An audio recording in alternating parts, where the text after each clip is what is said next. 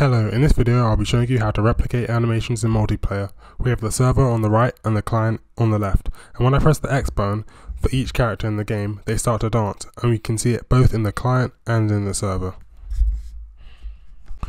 So first we're going to import this custom animation that we'll be replicating. So I'm just using this Fortnite character, and I'm just dragging this animation which I got from Mixmo. You just want to select your character and uncheck import mesh and click import all, and this will import the custom animation for the character.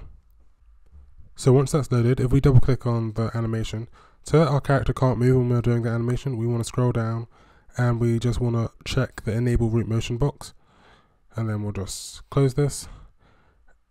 So then if we select the animation, we want to right click on it and create an anim montage. And so that we can reference this animation montage, we want to head to the character's animation blueprint.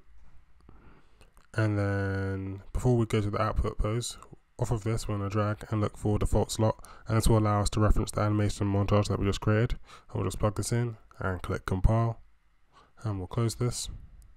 So if we click edit third person character, when we press the X key, I'm going to make it play the animation on the server and the client. So if you right click and look for X key and just select it, then I'm going to create two custom events which will play the animation. So the first one, I'm going to right click and look for add custom event and call run on server. So this will run the animation on the server. And then we want to click this replicate and click run on server and just click reliable button. Then we're going to right click and create another custom event. So add custom event, and we'll call this run everywhere. And then we want to check and click multicast and check reliable.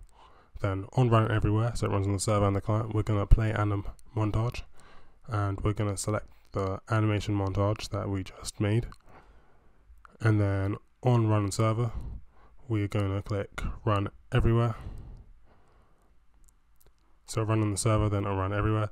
And then when we press the X key, we're going to run on server. So when we press the X key, it's going to do our animation in our server and our client.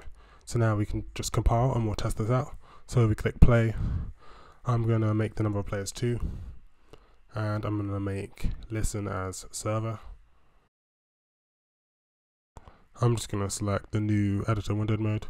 So first, if I just play on the server, so the client would connect to the server in the game, and I just press X, the client can see that we're doing our animation. And if I go to the client and press X, the server will see that we're doing our animation. So that's basically how to set up multiplayer animations in Unreal Engine. If you enjoyed and found this helpful, like and subscribe, and I'll see you next time. Bye.